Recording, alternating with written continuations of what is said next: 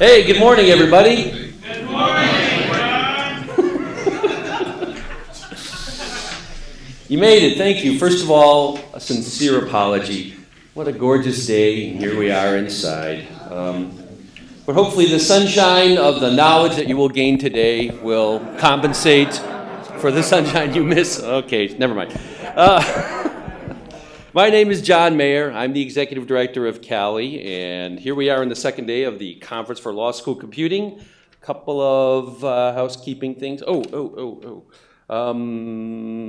breakfast and lunch tomorrow, Saturday, will not be at the tent or downstairs in the first floor. They'll be in the second floor in Milstein East. Are we in Milstein East? Yeah, right down the hall. Right down the hall, okay. Don't forget, you can bring your luggage tomorrow if you got a flight right after. Room 3016 has to be removed by 2 p.m. There will be library tours, again, at 12 and 12:30, and that's right outside the tent in front of E. Langdale Hall. I can't help that. I can't help that. There'll be a tech tour at noon. Meet in the lobby of Wasserstein, so downstairs in the lobby. Some of you have complained to me about the difficulty of the social game. Suck it up. By the way, anybody at 16? Anybody? All right, I'm going to cross that off now. So, what's your name? Hi, Christine. Good. Anybody at 32? Nick. Hi, Nick. No, okay, never mind. Remember, there's a GoPro. There's a GoPro if you complete it. Okay, if you don't complete it, I'm not going to complain that much, but you put your name and email address and add your institutional affiliation in case we can't read your handwriting. There's a box at registration where you can put it in. It's a separate raffle. You do not have to be present to win. Somebody asked me about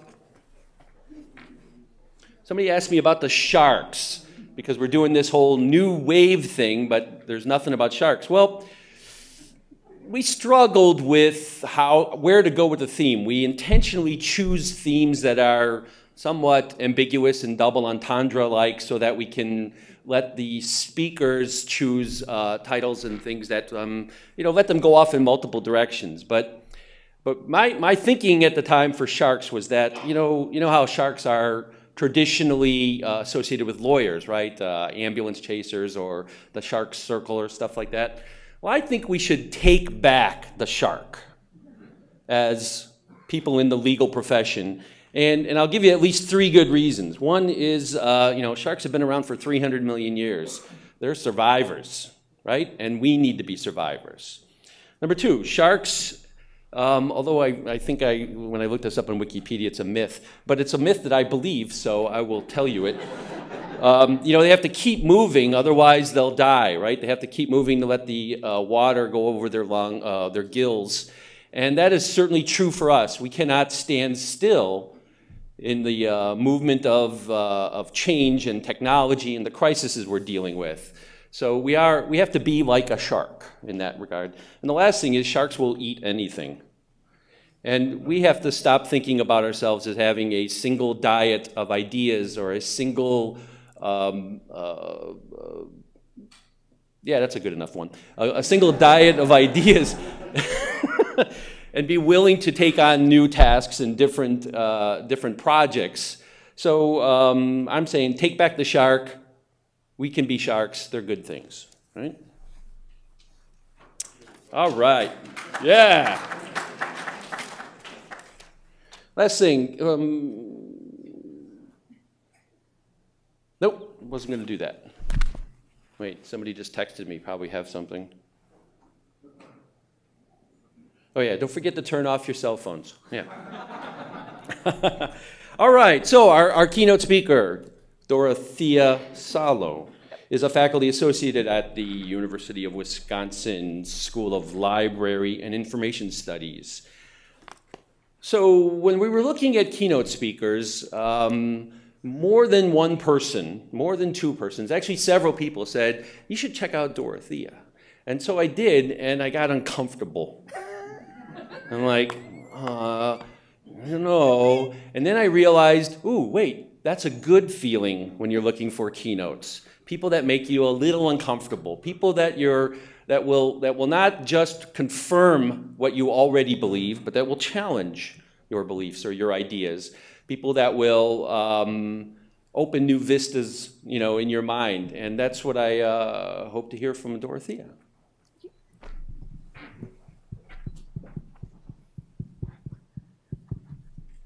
Thank you, John, and thank you everyone for being here. My name is Dorothea Salo, and we heard yesterday from Jason about how scary an angry archivist can be. My job is actually making angry archivists.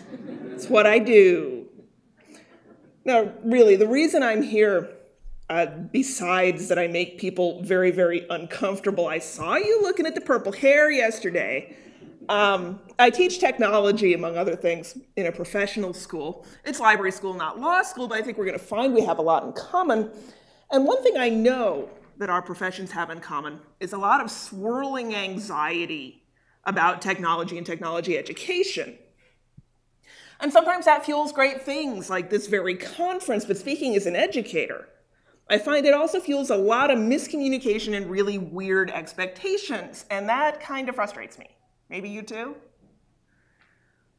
I think part of the problem is some cultural myths about technology and people who work with technology that we're all kind of struggling with. So I want to talk about those myths and the damage that I think they do, and I want to push back on them. And I want to suggest some ways that all of us, educators, technologists, professionals, students, can start to move past them. And I want to start with the myth of the purple squirrel. So what in the world is a purple squirrel, you may well ask? Some of you may have actually heard the phrase purple unicorn. Is that a little more familiar to some of you? But purple squirrel is actually a thing. It's mostly recruiters and HR people who use it. It's got a Wikipedia entry. See, that's how you know it's real. If you look on Amazon, there's an entire book about purple squirrel, so I ran with it. A purple squirrel, for purposes of this talk, is the perfect technology hire you see in really bad job ads. The one person who can do everything imaginable with technology, so nobody else ever has to touch a keyboard. The brilliant polymath who knows everything about every technology since forever, and never, ever, ever makes a technology mistake. So in other words, hiring a purple squirrel into a library or a law firm lets technology be somebody else's problem, as Douglas Adams would have put it. Let me just say this is probably not news to anybody, but I'm going to say it anyway. This is not a real healthy way to think about technology. It's not good in libraries, not good in law firms. So if by some freak of chance you actually haven't seen the purple squirrel in job ads, I certainly have, I do know one place you have seen him. And that's in technology competency lists, which the library school I work in is right in the middle of an accreditation cycle right now, so let me say this with feeling. There are a lot of competency lists out there. A lot of them have technology, and holy wow, so many. Now, my sincere apologies here to Wilhelmina Ranke and the other people who were in the competency list compiling session yesterday, because I know the intention behind these is noble, is holy, I get that. But are you kidding me with these things? Are you kidding me? You could spend a lifetime learning technology and still not be competent. According to these lists, the only conceivable competent person is a purple squirrel. Competency lists, as they currently exist, are just total purple squirrels. I cannot even. Moving on. How do you detect a purple squirrel job ad or a competency list in the wild? There are some classic warning signs. The first thing is to look for a demand for more years of experience in something that are actually possible. So in honor of yesterday's keynoter, the amazing Jason Scott, I'll use this hypothetical example. 3 years of experience working with JSON LD. For our purposes, it doesn't even matter what JSON LD actually is, but I know a lot of you were in one or another of the semantic web linked data sessions yesterday. So, so you heard a little bit about the semantic web and linked data. So JSON LD, all it is a slightly web-friendlier, web developer-friendlier way of writing linked data. That doesn't matter. We don't actually care. What we care about today is that this requirement actually looks fine, completely unexceptionable, until you find out that the standard didn't come out until January of this year. I would not actually be surprised to find that this job ad already exists. I made it up out of my head, so if you wrote it, don't sue me. I didn't look. Another classic sign of purple squirrelishness is asking for every tech skill and every tech book and every tech library everywhere in the same ad. So you want somebody who knows SQL and databases, right? You know, basic technology. And web design, so HTML and CSS. And they got to program in at least 6 different programming languages, right? And they have to be a systems and network administrator, and they need to be able to do tech support for everybody else in the office, and they need to be a gadget hound who can develop those mobile apps that are so important these days, and they got to be a total social media whiz because you got to keep those likes coming, and a floor wax and a dessert topping. Are you kidding me here? What in the world, people? But I keep seeing these job ads and these competency lists, and nobody calls them out on how totally absurd they are, because we have this notion, this purple squirrel myth, that tech people are automatically omni-capable. And if this is your notion, you don't really understand how all of the things I threw up on this screen are kind of different from one another. You've probably written a job ad for a purple squirrel, and heaven help you, you probably pitched it at entry level. I know you did. And if you've done that, I'd love it if you stopped. Please, I'm begging you here, please stop. Because true confession, pulp bestseller time here. I was a purple squirrel once. So, you know, that's the reason for the ensemble here. Wouldn't want you to think I'm eccentric or something. There was actually a reason for this. And yeah, I know the Latin on the back cover isn't quite right, but you know, pulp publishing, right? What are you going to do? Verisimilitude. When I got out of library school, I knew just enough about a fair variety of different technology things to be dangerous. So I got hired into academic libraries to do all the technology stuff and all the other stuff relating to scholarly communication. You know, talk about your purple squirrelishness. And being a purple squirrel kind of made me want to write this book. I didn't.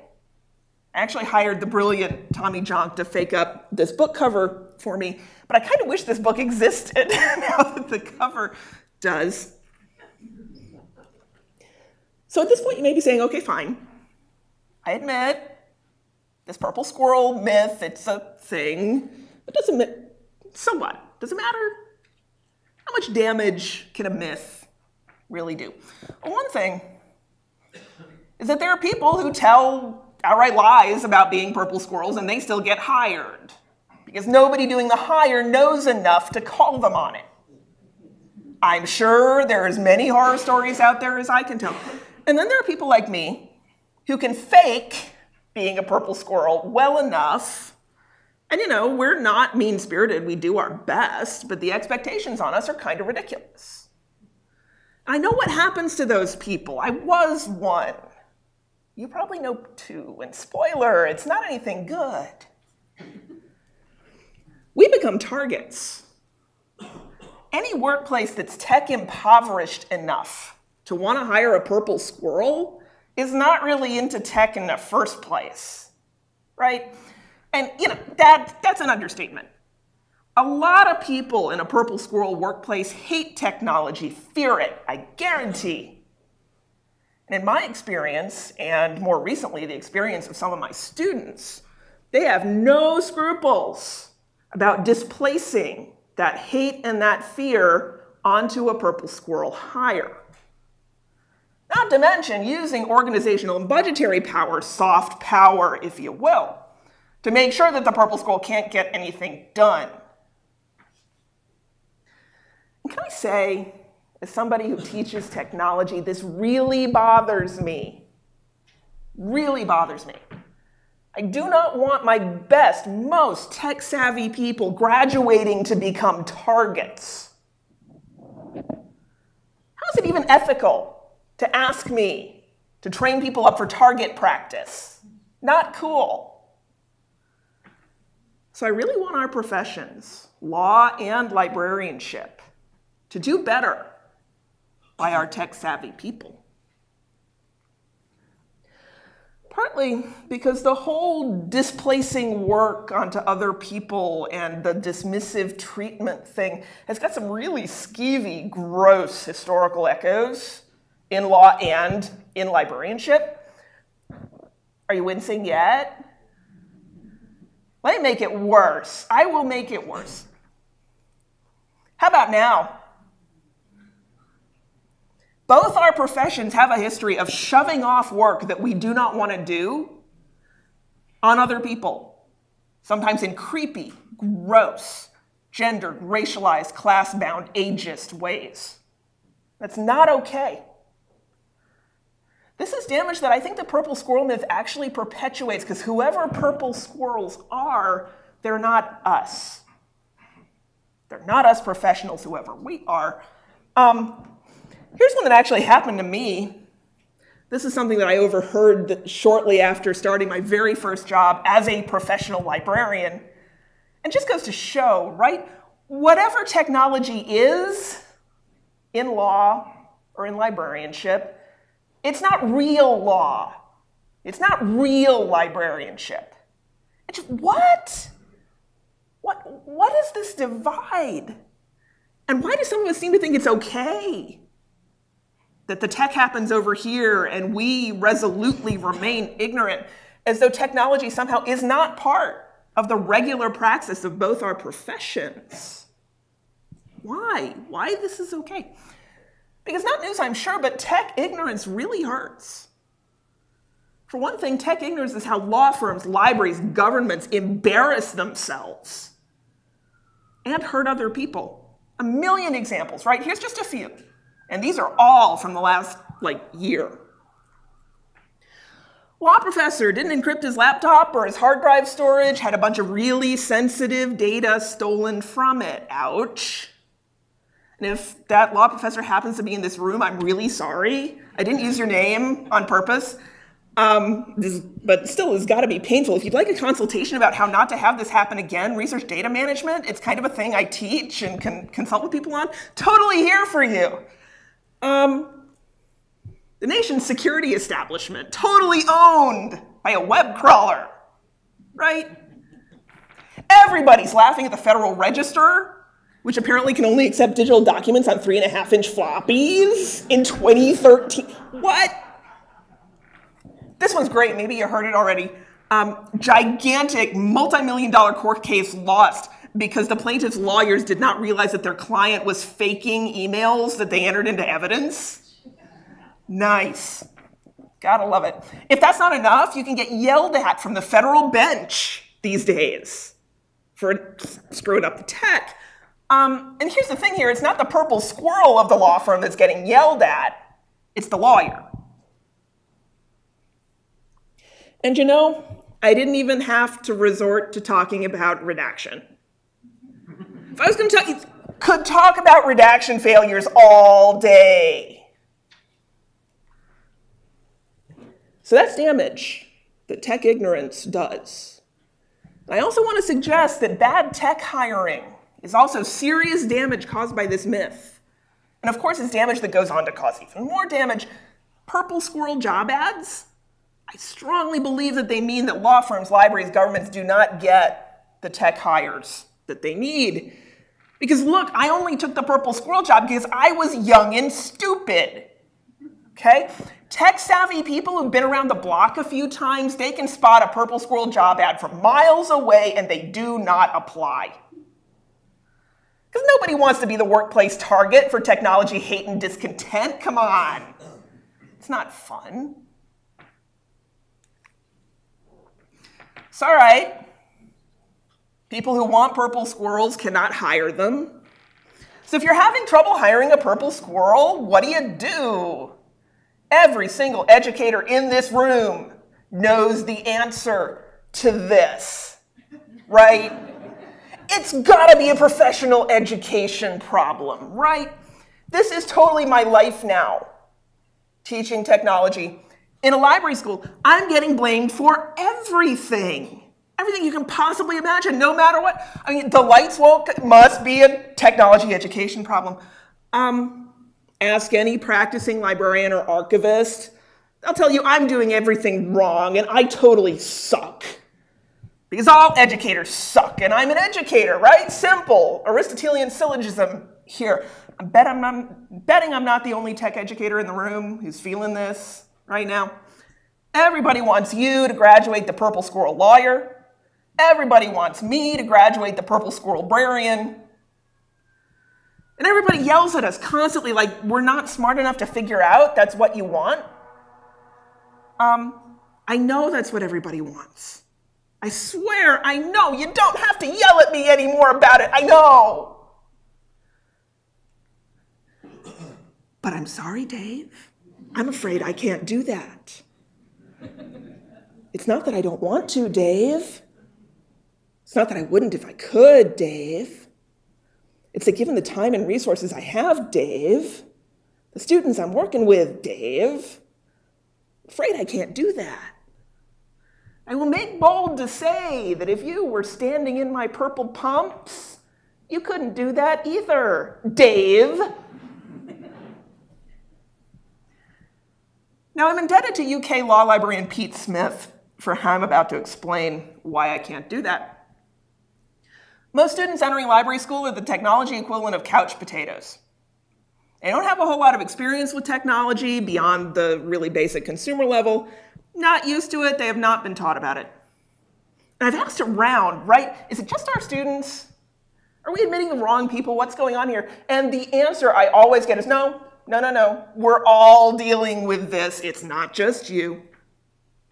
Every library school is dealing with this. I'll go out on a limb here, say it's probably true of law school as well.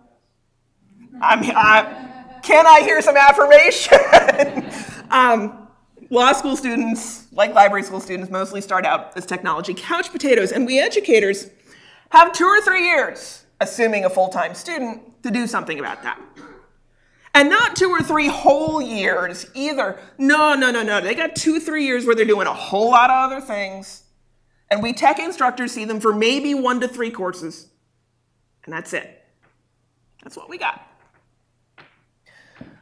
So in those 2 to 3 years, 1 to 3 courses, I've found that students can do the rough technology equivalent of a couch to 5K run. Turns out that in physical exercise terms, couch to 5K is a thing that a fair few people can realistically do. Not everybody, but a lot. Has anybody here done couch to 5K? Yeah, right?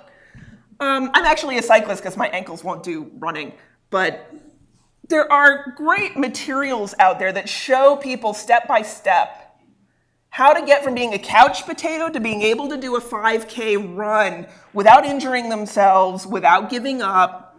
And there's lots of help and encouragement and equipment recommendations and all that really good stuff. And I flatter myself, and maybe I'm just flattering myself, but I flatter myself that I do pretty well at couch to 5K technology training.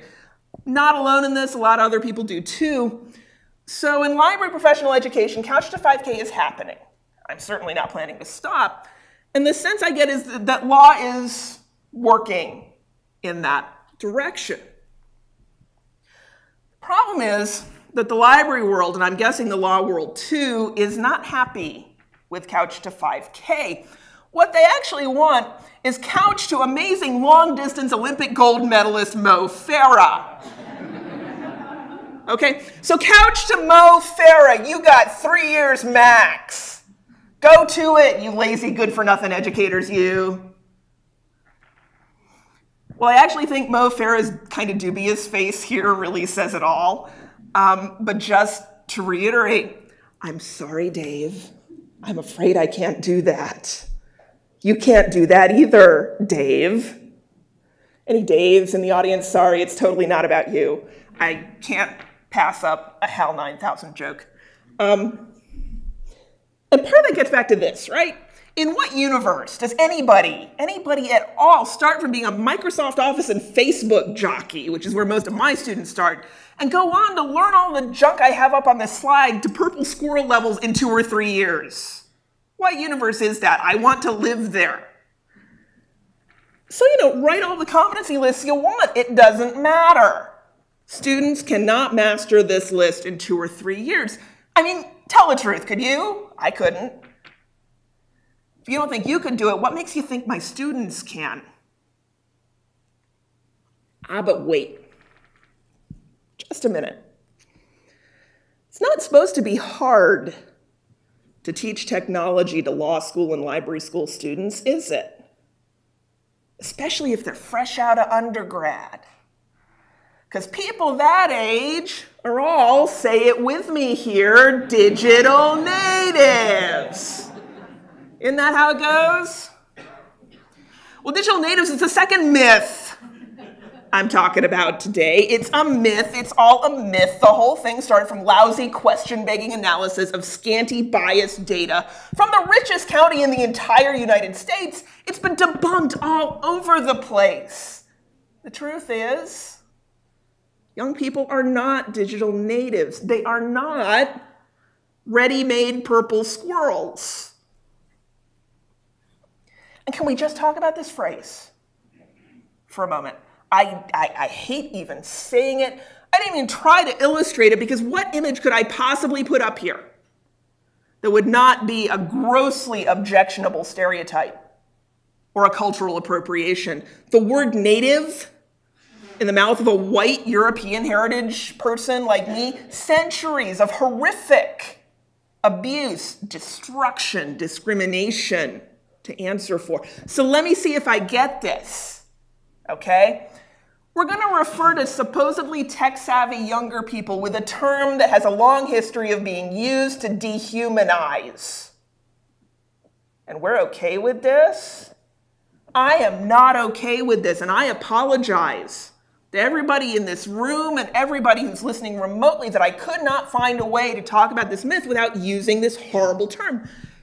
If you're as grossed out by this as I am, or even if you're not, really recommend this article on the subject. You can find it as a draft online on academia.edu.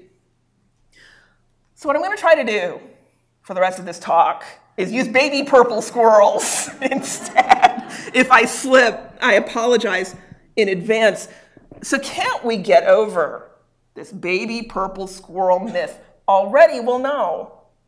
As often as it's been debunked, no, we can't get over it because it figured so prominently still in talk about technology and about technology education. And why is that? Why won't this sketchy, false, dehumanizing myth just go away? Well, part of it is the usual dumb kids. I don't know what's wrong with these kids today. That generational friction that's been around since ancient times. And it's stupid, but I can't make it stop with one lousy keynote address, so whatever. And I actually think it's more than that. I really do. There's gotta be something attractive, something that's useful to somebody in this myth that young people are baby purple squirrels who know everything about technology and never have to be taught about it and don't need any actual time or opportunity to learn. What might that attractive thing be? Well, to get at that, I want to introduce the flip side of the baby purple squirrel myth, which is, of course, another myth.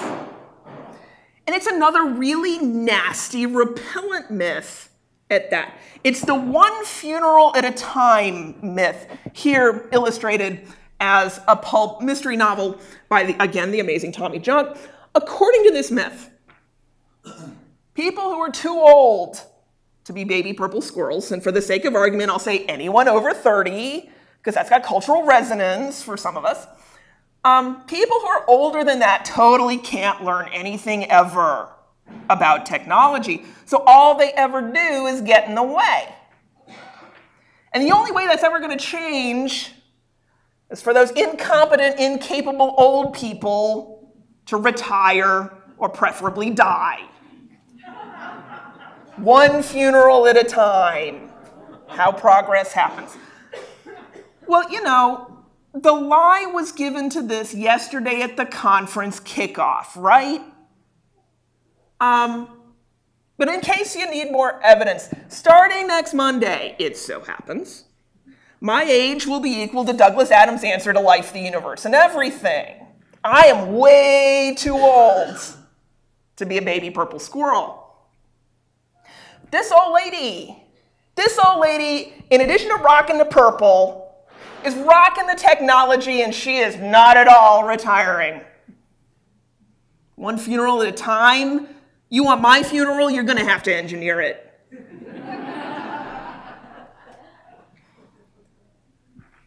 But again, I have to ask, what is attractive or useful in this pair of myths? Why don't more people push back on one funeral at a time? Nobody wants people rooting for them to die. Yikes. And to answer that, I keep coming back around to this knowledge-ignorance dichotomy. We oldsters, we're tech ignorant. Duh. Well, those youngsters, well, they just know everything. And here's the thing about that. Both these myths construct knowledge as innate. You either got it or you don't. You either have infinite technology knowledge essentially from birth, if you're a purple squirrel, or you don't know anything about technology and you never will, if we're waiting for your funeral. Nothing to be done about it either way. It's just the way we are, right? And that is what is attractive to a subset of established professionals in both our professions, because it lets them get away with what I call being ignorant like a fox. The kind of person who just loves purple squirrels so much because technology is so hard. And they just don't understand it, and they never will because it's so hard. But it's so great that there are these purple squirrels to do that scary, hard tech stuff for them, right? Or the person who blusters, well, I'm far too important to do that icky tech stuff. Go hire a purple squirrel to do that. Now, these people are not myths. I know some. I'm betting that you do too. And no, it's not everybody. But it's enough people to do real damage through ignorance, if nothing else. Put another way, some established professionals cynically buy into one funeral at a time, grossly insulting and wrong though it is, because it's a get-out-of-tech-free card for them. Or if you want to think about this as educators, a get-out-of-learning-tech-free card. Remember the skeevy, gross echoes I was talking about? It's the ignorant like a fox folks who do 90% of the damage here. I really believe that. Because the ignorant like a fox folks will write job ads for purple squirrels, and they'll hire them because they need them. But these are the ones who have a way of not thinking about purple squirrels as fellow professionals, much less colleagues. And sure, they'll talk smack about purple squirrels behind their back because, hey, not real lawyers. Not real librarians, right? And that's the gross, insidious thing about this, a thing that these foxes refuse to do, often because they can't. They also refuse to respect or reward other people for doing. Take social media. A fox might dabble in social media and then write snide editorials about it. You've seen them, right? You've read them. I have too. Someone the fox actually respects might be engaged with social media, and that's okay.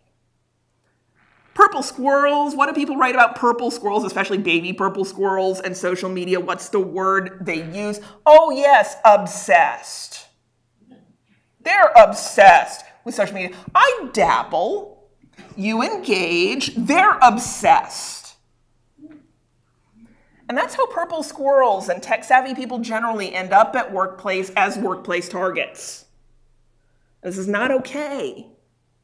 And it needs to stop. So granting that we've got a problem on our hands here, what do we do? How do do we shatter the myth of the purple squirrel, the myth of one funeral at a time, and replace these myths with healthier technology behaviors and attitudes? I actually think a couple of really simple ideas will do the job.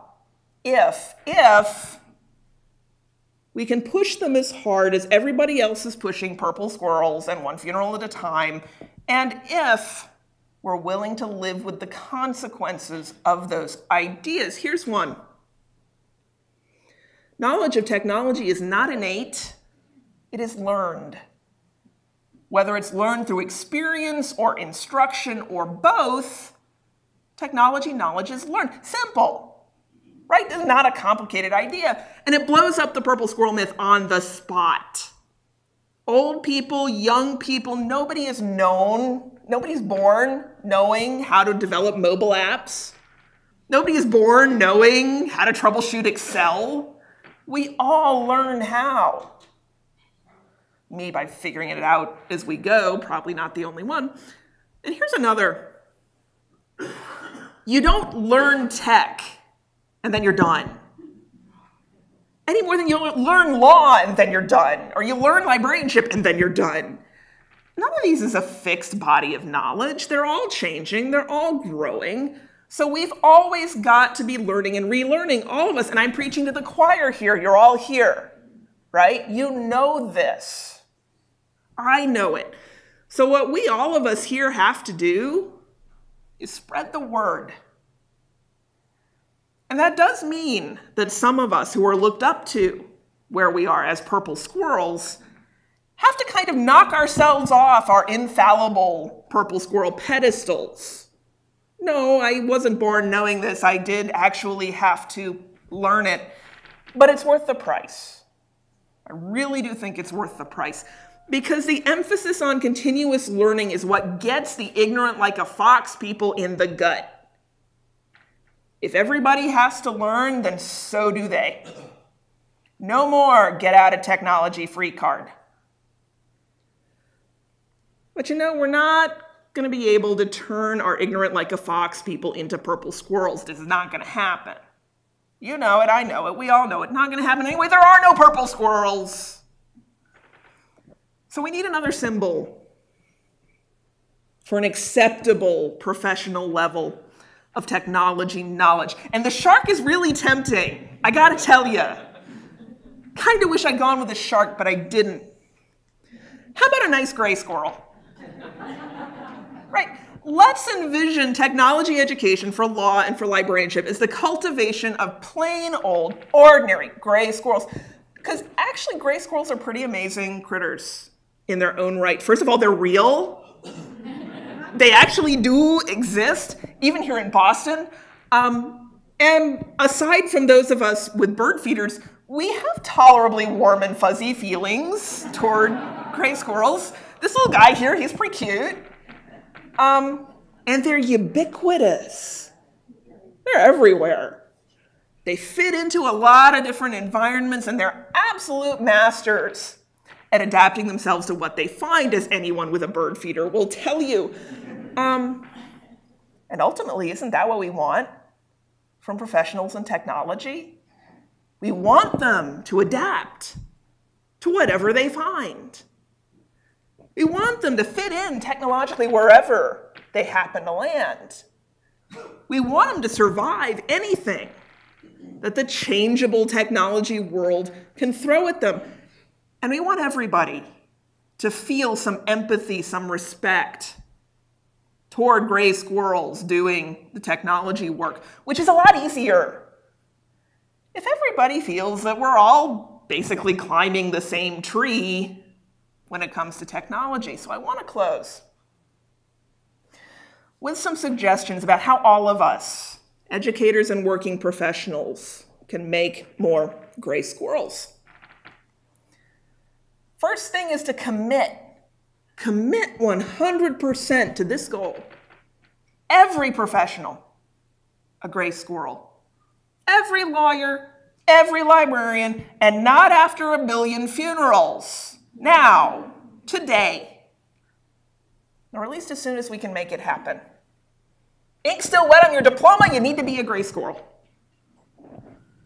Had your diploma hanging in your office so long that the dust on it is an inch thick? You too need to be a gray squirrel.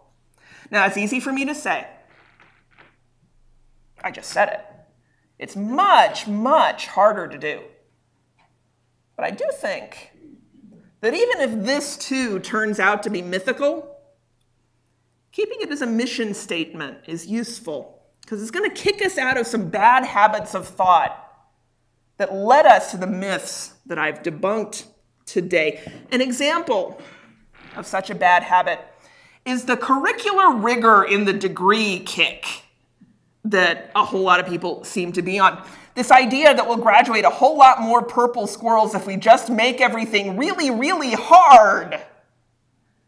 I need people to get off this, at least around technology education. And if you think I'm saying this to make my life as a tech educator in a degree program easier, well, yeah. And then again, no.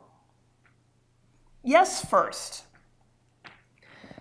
Yes, it'll make my life easier because asking me for rigor in my technology teaching boils down to the same old, hey, where are those purple squirrels you promised me? Why aren't you graduating Mo Farah? And it totally ignores everybody who's done with their degree, which lets them play the ignorant like a fox game. And if that's not enough, there's one more very, very important reason that the rigor kick is not cool.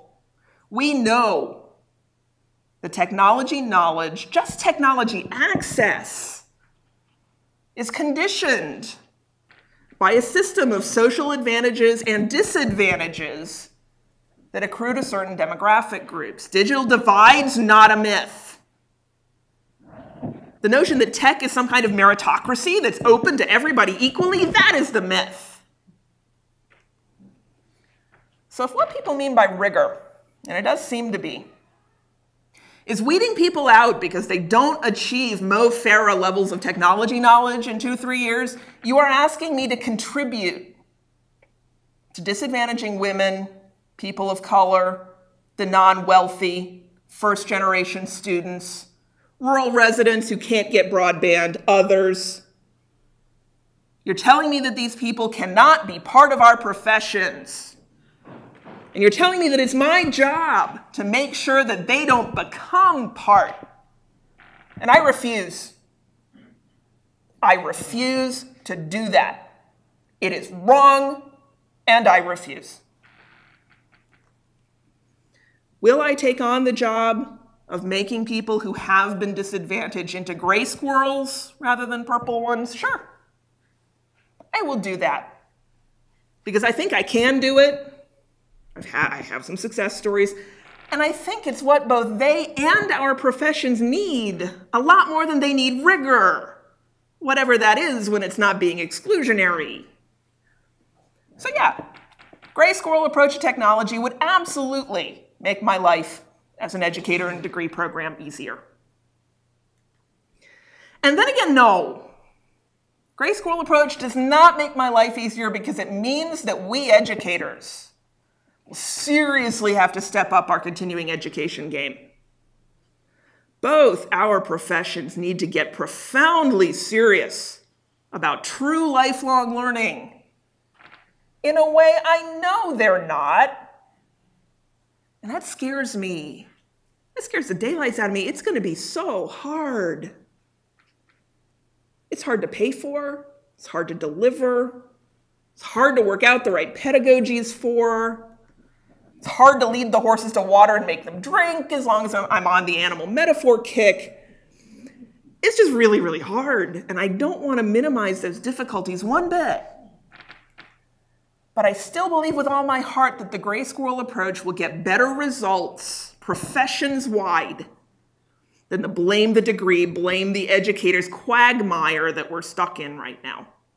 Whatever progress we can make, maybe we don't hit the goal, but whatever progress we can make will be worth it. Another thing we're going to have to do to make gray squirrels is calibrate our expectations properly. And for me, that means going from competency laundry lists, which as I said tend to be purple squirrel fantasy lands, to competency roadmaps. roadmap like this here, because roadmaps acknowledge where people start, as well as where we want them to end up. And roadmaps give them directions for how to get to where we want them to end up. And they even take into account how people are traveling. If you're driving, you get a different set of directions than if you're walking. Same way with learning, people start from different places, they have different needs, and a roadmap approach can account for that, where a competency list, just a list, really can't. There's a lot more embedded advice, a lot more usable wisdom in a map than in a list. And the number of people I've seen in library continuing education who really, really need some advising and some direction, because they don't really know where they're going or what they're doing. I'm not going to tell stories on people, that's super hurtful, but it's scary. So yeah, it's a lot easier to make that gigantic purple squirrel competency wish list, of course, but it's not nearly as useful. It's not really grounded in what I think of as professional reality. Third thing we got to do is bust one more myth.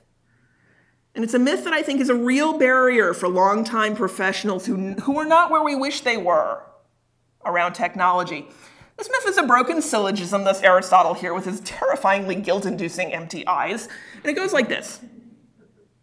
Smart people know technology. I'm a lawyer, I'm a librarian, so I'm a smart person, right?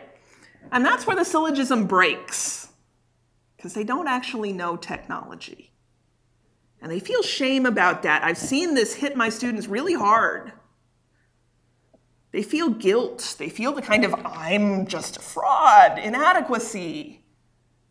Researchers call this imposter syndrome. I can only imagine it's worse for longtime professionals. The worst thing about it is that these feelings keep them from learning, even seeking learning. So if we're seriously going to deal with the low level of tech knowledge in our fields, we got to acknowledge and then deal with this broken syllogism in our degree education and in our continuing ed. That brings me back around to the couch to 5K idea. If you look at the very best how-tos for a couch to 5K, you'll notice that there's no blame and shame in them. There's no fat shaming, there's no fitness policing, there's none of that stuff. No assumptions about why you're doing it. You want to do a couch to 5K? Great. Here's the clearest, most specific instructions we can give you for how to do that from wherever you happen to be at right now. And go you! Go you for doing it. We need that. We need that in both our professions. I'm thinking it's probably going to take some strategic pushing, maybe even sometimes a little blame to get the ignorant like a fox people past our broken syllogism to seek training. Never mind people who have been systematically disadvantaged or who are just afraid. But once they've taken that step, yes, I want to learn more. No blame ever. No shame ever. No judgment ever. We meet them wherever they're at and we help. That means a lot of us who pride ourselves on our purple squirrelishness, we need to check our dismissive attitudes at the classroom door, okay? They don't help. So this is the vision that I'd love to see some strategy work on right here at this conference. And please take it back home with you. Let's turn every single professional in both our professions into a capable, adaptable gray squirrel with a whole lot of gray squirrel buddies. Because let me just end with a shout out to Callie's own delightful Sarah Glassmeyer. I am so done with this creepy ass mofo here. Thank you very much. Thanks to John and Sarah for inviting me, and Jason for handing me that great opener on a silver platter. Callie on! Want to take some questions? We have a few minutes for questions if anybody wants to bring it. I have a question that is, thank you for the presentation, great. Thank you. But that the myths are also supported by financial aspects. So there's economics here that's also at work. Oh, yeah. So we have the, what do you call them, oldie oldies? Oldie, yeah, Senex old man. I don't know if you can see it, but. Those folks have been around for a while, have these probably larger salaries. We have newer folks that need a skill set. They can't pay them as much, but they desire all this work to get done. So we have these two kind of things, and as you know, libraries aren't exactly rolling in money. Nope. So they write these entry-level job descriptions that have this purple scroll. Because we attach as little a salary as we can to in order to hire. So I'm wondering if some of the myth is also backed by economics. Absolutely. Absolutely. How do you overcome that? Good question. From the educator's side, what we do is make this as low cost, as cost recovery as we can possibly get away with. And that's not always easy either, but it's something that we at Madison have always held as a value in our continuing education. And for those of you who know me, you know that I'm not above a little blame and shame where it's warranted, and that's part of the reason that I'm calling out these job ads. The other thing I do, frankly, is warn my students. Here are some warning signs of a purple squirrel job ad. This is a job you don't want to take. In hopes, and this happened to me in my first purple squirrel job, it happens, those jobs become revolving doors. And hopefully, at some point, people wake up and say, we can't keep doing it this way. We got to do something different. The other thing, and I'm working slowly on a book about this, there are a fair few librarians, and this may be true of lawyers as well, who really do. So in librarianship, we call this the union card theory of the MLS, right? The MLS is just a union card. You're not going to learn anything, right? But you have to do it in order to get the jobs.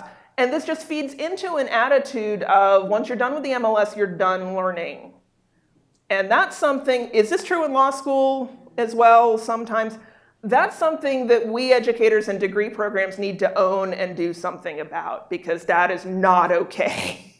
We need to send people out not just knowing they need to continuously learn, but without the fear of it, and with a toolkit for how to do it, which is the problem I keep running into as I do continuing ed. Too many librarians who don't have that toolkit.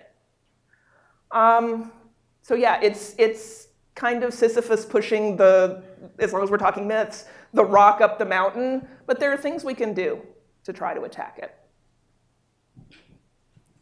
What you're saying about continuing education, because I work in a business, and I am the same age as that head of research where I work, and I went to library school much later than she did. And so even though we're the same age, I have a lot of technical competencies that she doesn't have, and she's too shy to go seek them. So we really, really, really do need to implement what you're saying.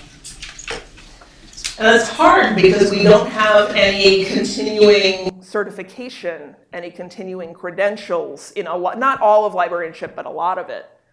So there are some serious questions we need to be asking our professional organizations about why isn't this a thing? Why aren't we pushing it more? Conferences are not enough. Let's figure out what is. So thank you. I appreciate that.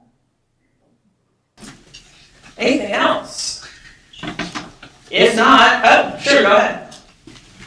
Those of us who are training lawyers, particularly those of us who are training lawyers that have to go to solo or small firms, yeah, we're finding that there is a reality out there that to practice in a way that we're not the, what was it, the soft underbelly of the internet through which hackers just slash right through various law firm technologies and steal trade secrets, so that people can practice in a way that's efficient and uses their time in the best way, so that redaction errors aren't constantly made. There's an element of purple squirreldom that new lawyers almost have to have in order to be successful from the outset. It's an unrealistic expectation to try to set them up. The competency list we were talking about yesterday was just what do you expect to know, not what we think we can actually graduate with. Right. How do we handle that? The reality says this is what you have to have. I mean, you don't have to know database programming, or maybe you do. Well, that's part of it, right? It's the sheer breadth of the things that might come in useful mean that curricular design is tearing your hair out time Yeah, if I had a quick and simple answer to that, it would kind of make my career. I'd go on the speaking circuit and be a millionaire. I fight this every day. It's the hardest thing. There's so many things that people need to know, and we don't necessarily have time to teach them. The best answer I have, and it's an answer that I really try to work on incorporating hard into my teaching, is turn people loose on distinctly non-trivial projects. Just drop them into the deep end. And they're going to struggle for a while, but that's okay. 99 times out of 100, they get it, and then they know they can. That attitude of self-efficacy, and librarianship, as you know, is female-dominated, so I get a whole lot of students who come in without it. If they leave with it, no matter what else I actually taught them, I win, and they win. So getting rid of the false syllogism goes a fair distance. You're only one person. I mean, Yeah. Do you have allies in this? Not as many as I'd like. Yeah, that's partly what this room is for. Yeah, spreading the good word, right? More than people want to give us credit for, I think. There are an awful lot of technology educators in degree programs, outside degree programs. There are a lot of working professionals really, really fighting to raise the bottom of technology knowledge in our professions. In librarianship, for example, the wonderful Andromeda Yelton, the amazing Bo Yun Kim, people like that. So they exist, and I guess my takeaway there is I would love both our professions to figure out how to support them more. How do we use them what force multipliers can we bring into effect to make sure that these people doing this work get the most support we can possibly give them to reach the widest audience?